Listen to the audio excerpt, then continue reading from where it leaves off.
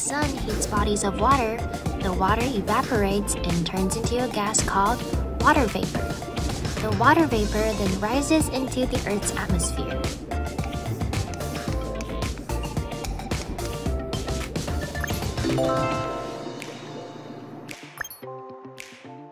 The gas, which is called water vapor, rises into the atmosphere and eventually cools and turns into tiny water droplets. Together, the water droplets make up clouds that are visible in the sky.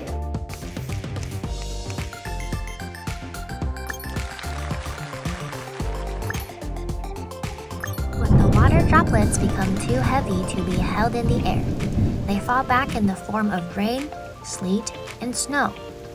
This process is called precipitation.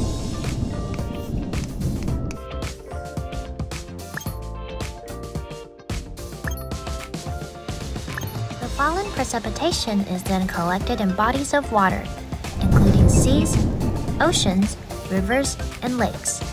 Water on land then evaporates, and the amazing water cycle continues.